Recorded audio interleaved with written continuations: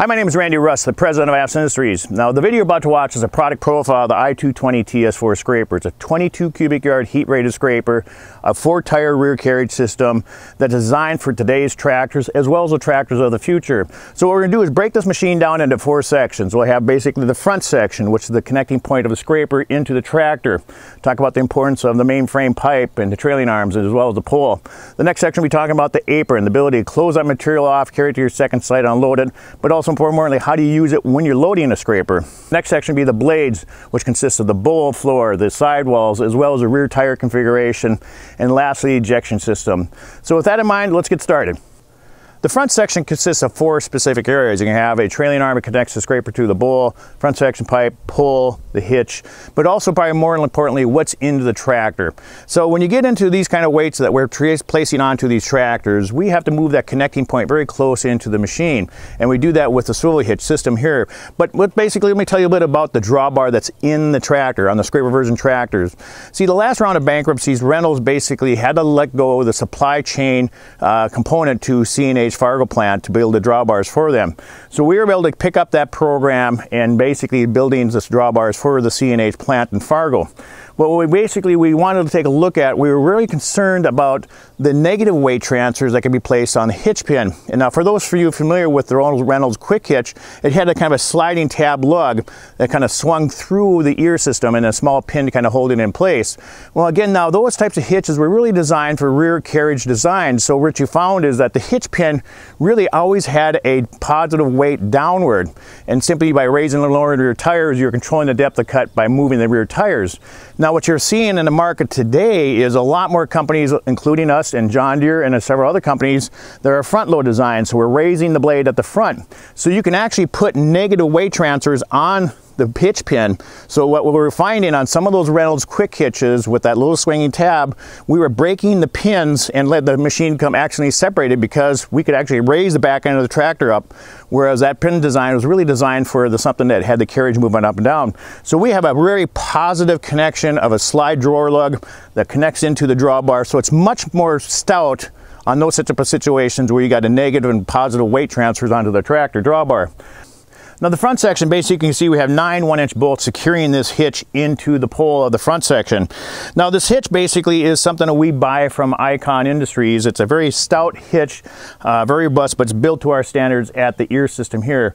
Because what we are basically, we still adopt the Reynolds specification. So the drawbars are going onto these tractors. We are basically utilizing that 6.5 inch between the ears, 10 inches on the outside of the ears.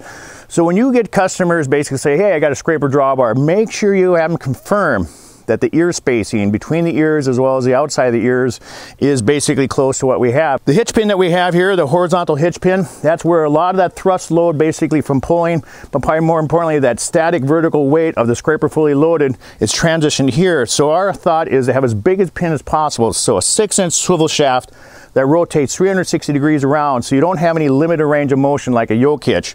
Then we need turning radius, especially for these quads, but probably more importantly for those duals, we need to come back and have a vertical pin to give us the ability to articulate that machine back and forth without having that duals get into the tractor. Now the pole basically is the connecting point from the hitch to the front section pipe. Now we try to make that distance as long as possible, yet not making a crazy train length as far as if you put way too much length onto it. So we found that this pole length is 10 foot from the front section pipe to that hitch pin. Not only gives you good ability to let the tractor have turning radius, get tires into here, but also controls and keeps our weight within the limits the case allows us to put onto these tractors.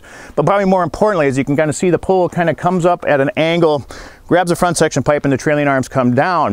The things that we're trying to do with that is give you good visibility from the tractor seat into that blade system. So when you get into a cut, you pull up a rock, or maybe you got a survey stake, you get an elevation base to set your GPS receiver from, you got the ability to see that. See, a lot of the competition running their front section pipes much lower to the ground, so you really don't have the visibility. All you're really seeing from the tractor seat is the front of this front pipe or front square tube. We got good visibility underneath the machine. But probably more importantly, when we get rid of material, we want to have good vertical distance to allow that dirt to fall out of the scrapers, so not coming in contact and dropping on top of your front section, knocking off hydraulic lines. So we got good vertical depth for allow that material to come out of the scraper without getting jammed up against the front section. Now the backbone of the front section is this heavy schedule front section pipe. It's 5/8 inch wall, 16 inch in diameter, but more importantly, the yield strength, 65,000 KSI material. So it has good yield strength. It's a high strength front section pipe.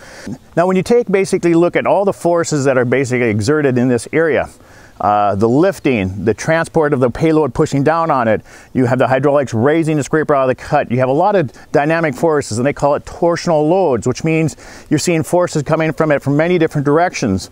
Round structures handle torsional loading much better than square tubing front sections. Now you'll see some of the competition out there using square tubing, and what you'll find is they'll have to do a bunch of wraps around the top of that front section pipe because they can't get that torsional loading prevented from cracking the corners of that front section pipe.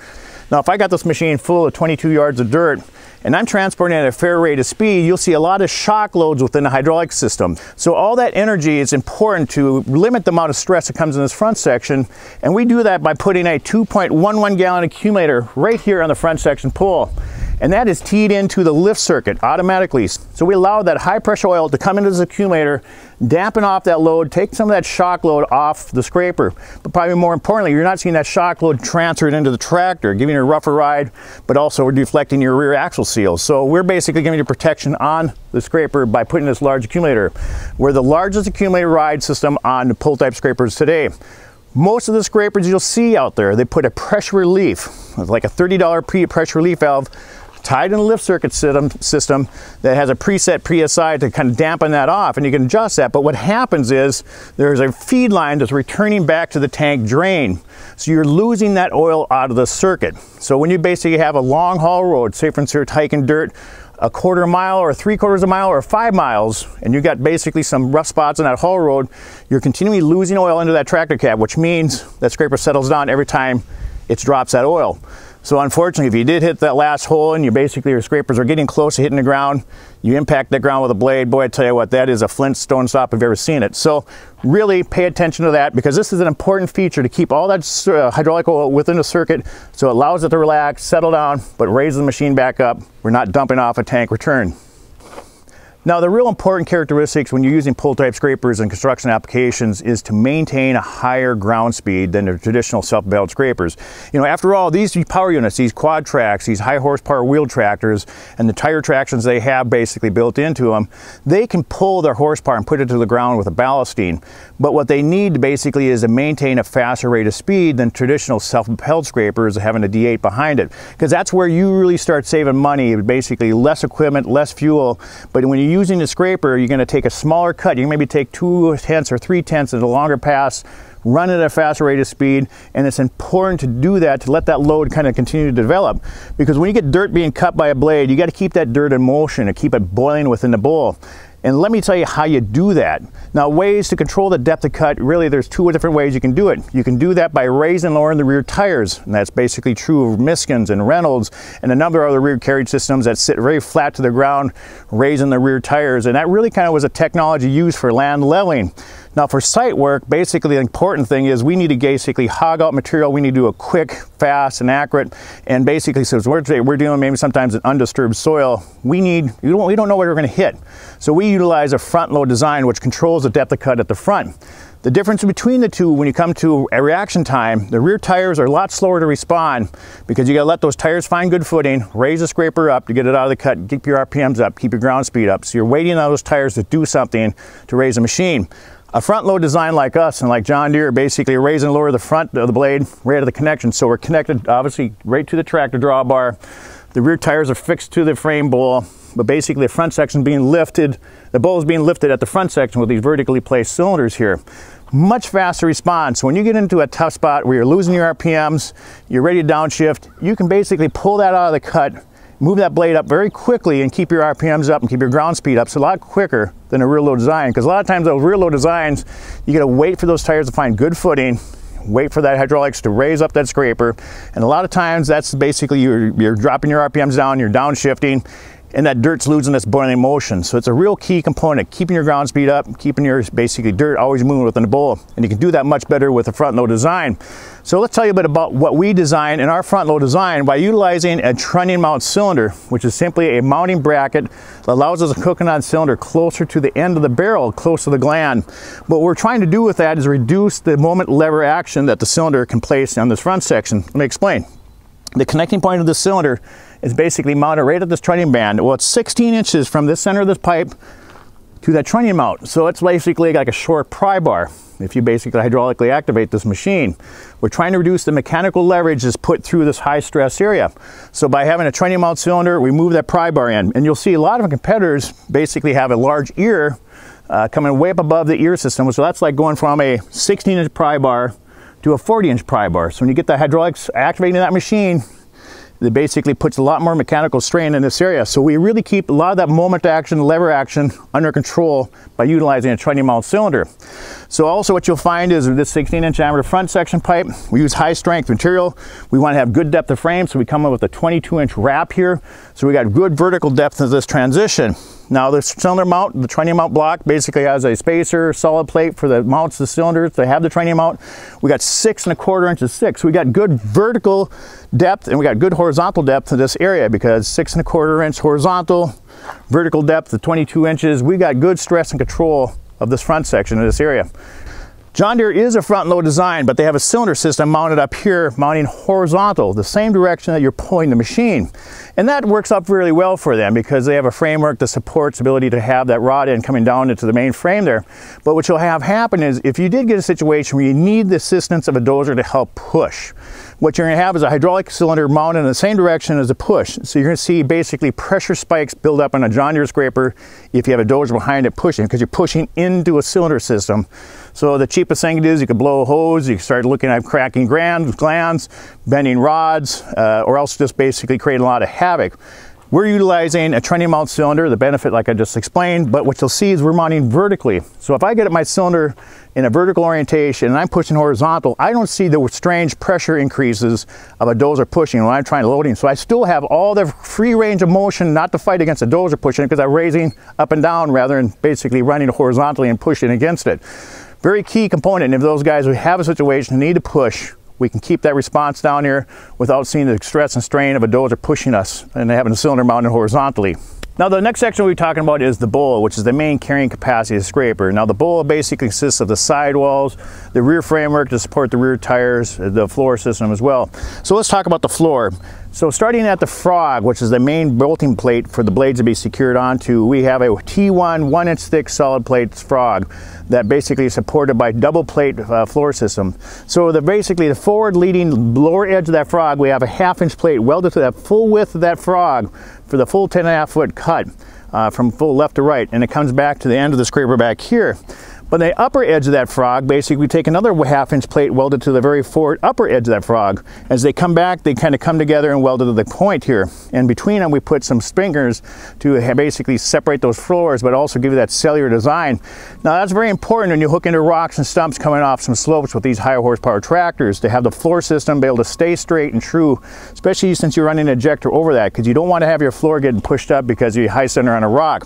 Very important characteristic. The blades. The blade we utilize a 1-inch the blades basically we use a CAT standard, 6-inch on center, 1-inch plow bolt, so you can utilize a lot of the CAT blades. And the sidewall basically we utilize a high strength, 100,000 pound yield strength material as well. But basically you can see it's a little bit higher at the top of the payload. So we basically get up that extra capacity because typically as that dirt's developing, you'll find the middle of the scraper kind of be a little higher, allow that material to be captured in it without falling over. But you'll see the very upper edges of this, the sidewalls have a slight kick out, like a funnel, if you will, to keep material directed in. So it allows the material to kind of fall into the scraper, but also the dirt shields you see on the outside protecting the apron cylinder is tucked underneath that a little bit. So you have, if you do have material coming over, it's shedding away. You don't have a lot of areas for dirt to get hung up on the framework simply because you got a lot of flat spots. So we're shedding a lot of that material off the sidewall of the scraper. Let's move to the back. Now the side of the bowl, basically we have the apron cylinder system and the valve control system on the left-hand side. So let's talk about the apron cylinder itself. The apron cylinder is a shutting the apron on extension. So you have all the power of that 6-inch bore cylinder pushing that apron shut. So we want to have the ability to clamp off or pinch off load. So by having the cylinder extending to shut gives us a max pressure and a max power you could have to shut this apron to capture that loose material and prevent that material from leaking out. On the back left-hand side, we have the hydraulic control system. It's a mega flow valve system that handles 50 gallons a minute. So what happens is when you put into these tractors with high flow hydraulics, we gotta have a valve that handles that hydraulic flow coming out of these tractors. So 3/4 inch hydraulic line tubing coming into this valve system. So we don't have any restrictions within the circuit. A lot of the competition, you'll see they'll have a smaller valve system that don't have the flow characteristics. So what you'll see is you have a higher pressure within the hydraulic circuit. So which means that has a higher rate of heat buildup. You see more prone for leaks showing up in the cylinder glands and things of that nature. So by having a mega flow valve that coming out of these mega flow tractors really kind of handles the flow decently throughout the circuit. So in the valve control itself, we have a sequencing valve that's right up on top here and a counterbalance valve. Basically what you're doing is controlling the sequence of events between the apron. So you activate that hydraulic, the apron raises up, then the push-off comes forward. So if you see that the apron and the push-off are moving at the same time, you make the adjustments to this top sequencing valve to control that. So you want the apron open up first, have the push-off come forward. Now on retraction, basically you want to have that apron stay up and have the push-off retract, and you make that adjustment through this counterbalance valve. So it's very simple to operate, very simple to set. So basically you can do that adjustments right through here by having two bolts and remove the 9/16 inch bolt here, allow it to swing out, make all the adjustments within the valve control right here at the valve without taking this 90-pound dirt shield off the back. Now the rear of the bowl, basically we have the four 20.5 by 25 20-ply tires. Now you can upgrade these to a radial tire if so choose. Now what you will basically find is on there's two levels of thought on how you want your tires configuration. A lot of the people who enjoyed the Reynolds tire system, they like the ability for it to compact an area down very uniformly. So mounting the tires in line did a better job of compaction, kind of keeping that material knocked down. But also what you'll find is a lot of the customers with the John Deere's approach of moving the inner tires back a few inches to allow material to flow around the tire so we have better trash flow around the machine. So what we wanted to do is basically give it the best of both worlds, and in fact you can basically mount them in line like you can see here, or you can move the outside tires forward 8 inches so you get a better offset, which is more than John Deere has at this particular area. So we can move these tires around, and in fact you can actually move the outside tires back and keep the front ones in there, so you can basically offset either direction. John Deere basically has the inner tires set back, the outer tires set forward. You can have the ability to move both our tires forward, move them both back, move the tires back. So you got a lot more flexibility basically to do something on here. So when you have them in line, it does a better job of compacting an area down and one kind of a big rolling pin type of effect, or moving one tire back so you allow the material to kind of get around one of the tires before the other tire comes in contact with that. We're the only one in the market's basically doing that. What you'll see here basically is we have a heavy-duty framework, so we're contacting our rear framework by 3 areas. We're connecting to the floor, we're connecting to the cross tube, and as well as this basically this top pipe. So our whole framework is supported by 3 contact areas. John Deere, some of the other brands of scrapers are only contacting to the floor and a pipe up here. So we got a lot more structural integrity because we're basically bridging across the width of the machine in 3 areas and supporting the rear frame with this heavy 1-inch plate around the back framework. Let's talk about the push-offs. Now the last section we're talking about is the push-off. Now the push-off is the whole back ejector wall that moves the dirt out the front of the machine. So what you'll find is basically we responded by having a framework that's very heavily supported, because what you'll see is these tractor flow rates of these hydraulics and continuing to increase. So this ejector wall is moving very quickly forward to dump the dirt out the front. So it's very important to have a very wide stance to the framework that supports it, heavy tubular frameworks as well as heavy stiffeners that support that stress. So this push-off being pushed in the middle and reaching out as wide to that push-off panel as possible. We have a very wide stance to the back end, but heavily supported with good solid heavy roller systems. On the hold-down rollers on the side, it guides it forward without allowing it to drift back and forth. 7.5-inch flow rollers, rollers there. We got basically 4-inch floor rollers running on the push-off panel to keep the floor, or keep the panel from scrubbing the floor. So it's a very solid push-off panel system here that would give you the ability to move that dirt off quickly. So having a framework to be able to support that, having the apron out of the way, and having the clearance of that front section pipe allows this material to come out of the scraper without a lot of problem. The upper portion of the push-off, we have a 30-inch headache rack that sits forward a little bit. The idea, since it's sitting forward, as dirt is coming across the floor, hitting the back panel of the push-off, comes up, begins its vertical transition. But as it gets to the top, basically this headache rack allows the material to come forward and start that churning and boiling effect. So what we have with this push-off panel is the ability to do that with kind of that little kick forward. Now let me tell you why we have an expanded hole on there. It's just not to make it look pretty. It gives you the ability to do a couple things. First of all, when you want to hook up a second scraper to this lead scraper, as the operator of the tractor is backing up to that second scraper, as he's looking at it, he can see through the push-off and see the guy who's helping him hook up, and his hand gestures to kind of allow him to back up properly to hook up that second machine safely. A solid panel hookup panel like this that doesn't allow you the ability to do that and see through that very well. And sometimes some of the competitors have holes on one side just to see through for a little portion of it. We do the whole ejector wall basically with this these expanded view windows here. So secondly, also when you get into an operation when you're running tandem scrapers, you can actually see through a little bit of this machine to kind of get access to see that machine. And that makes it very especially handy when you come time to open up your apron. Say for instance, before you start loading, you can see through the headache rack, look back, see the apron gauge on the basically the rear scraper's apron to make sure that the apron's set properly. So it does a couple different services, but primary, get the dirt to develop and change direction, but makes it more safe, as well as operating that second machine, set up that second machine, very easy to operate.